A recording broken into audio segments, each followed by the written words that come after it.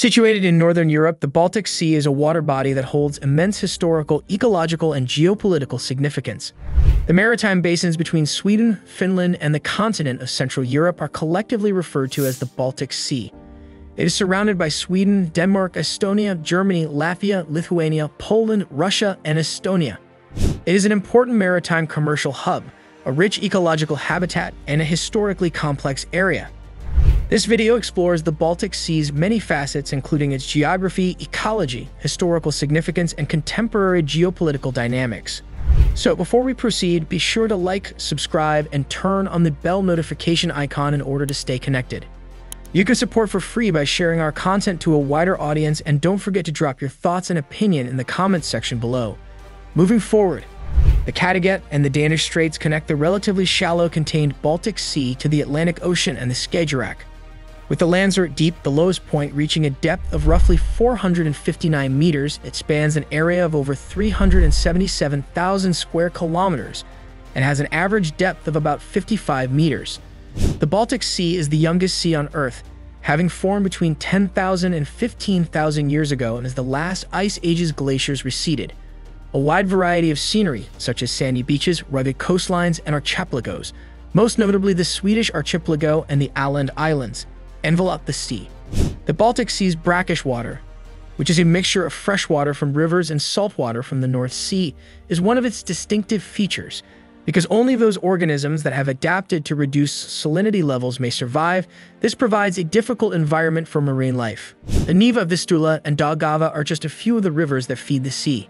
These rivers also bring sediments and nutrients from the nearby landmasses, which enhance the sea's distinct ecosystem.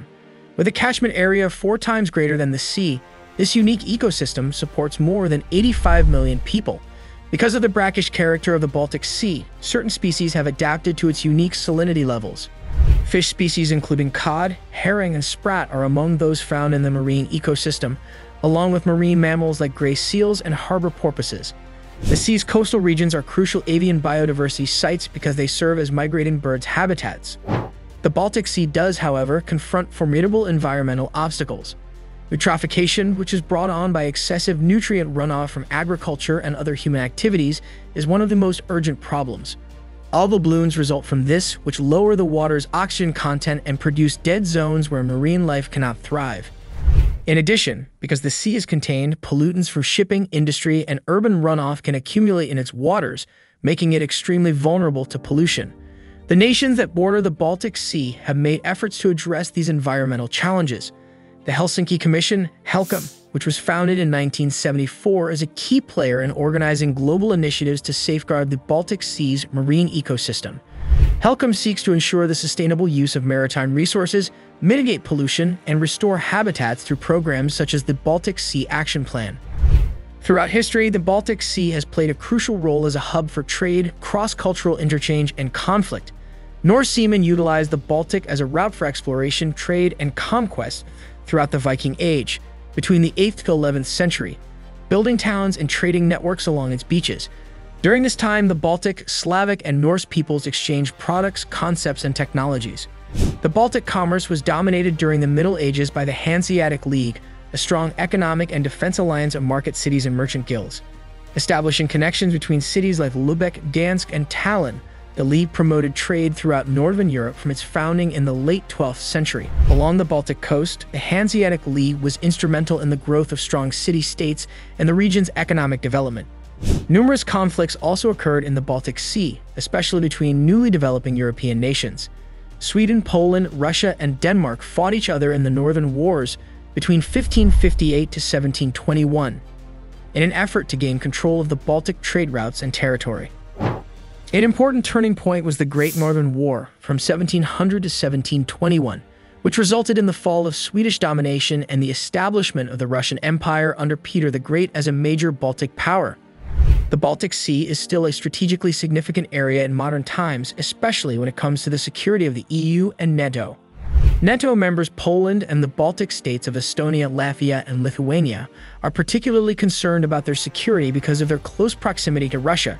The geopolitical complexity is increased by the existence of a highly military Russian exclave of Kaliningrad. Politics around energy are also quite important in the area.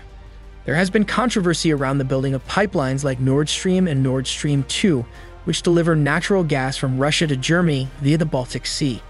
By avoiding conventional transit nations like Poland and Ukraine, these pipelines change the dynamics of energy security in Europe and give rise to worries about a growing reliance of that continent on Russian energy supplies. Given that the Baltic Sea is one of the busiest shipping channels in the world, maritime security is another crucial concern. For the nations that border the sea, protecting the safety of marine navigation, averting mishaps, and mitigating the possibility of environmental catastrophes are top priorities. Managing these difficulties requires international cooperation through institutions like the EU and the Baltic Marine Environment Protection Commission, HELCOM. The many languages, customs, and historical monuments that make up the Baltic Sea region attest to its rich cultural legacy.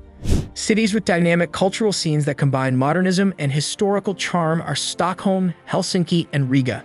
The region's cultural festivals like Kiel Week and Tallinn Music Week draw tourists from all over the world and highlight the creative talent and diversity of the local culture. Millions of people rely on the Baltic Sea for their economic livelihoods. The tourist, shipping, and fishing industries are important drivers of the regional economy. Global trade and business are facilitated by the Baltic seaports, which include those in Hamburg, St. Petersburg, and Copenhagen. These ports are among the busiest in Europe. Additionally, the area leads the way in innovation and sustainable development. Leading the way in wind generation and other renewable energy initiatives are the nations bordering the Baltic Sea. For example, Germany and Denmark have invested heavily in offshore wind farms in the Baltic Sea, helping the area make the transition to a greener economy. The Baltic Sea region has numerous advantages, but it also faces a number of difficulties that call for concerted international action to overcome. Sea health is seriously threatened by environmental degradation brought on by pollution, climate change, and unsustainable fishing methods.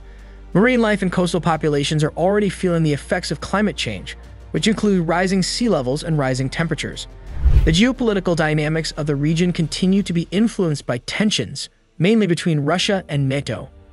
To avoid confrontation and maintain stability, strong security measures and diplomatic initiatives are essential. In addition, in order to encourage equitable and sustainable growth, the economic differences among the Baltic Sea bordering nations must be addressed. In order to overcome these obstacles, international cooperation is still essential. Through coordinated measures across member states, initiatives such as the EU Strategy for the Baltic Sea Region, EUSBSR, seek to promote sustainable development, environmental protection, and economic growth. In addition, groups like the Council of the Baltic Sea States, CBSS, and HELCOM are essential in promoting cooperation on security and environmental matters. The Baltic Sea is a focus point in Northern Europe because of its distinctive geographic and environmental features, rich cultural legacy, and significant economic significance. Even though the sea faces many obstacles, such as environmental deterioration and geopolitical unrest, optimism for a resilient and successful future is provided by the neighboring countries' dedication to collaboration and sustainable development. We can appreciate the Baltic Sea region's significance on the international scene and the need for coordinated efforts to preserve and maintain this essential body of water by comprehending the intricate interplay of elements that shape it. The tale of the Baltic Sea is one of resilience, connectivity, and the constant struggle to strike a balance between human activity and the environment. And that concludes this chapter. Be sure to like, subscribe, share, comment, and remember to turn on the bell notification icon in order to stay connected. Thanks for watching. See you in the next video.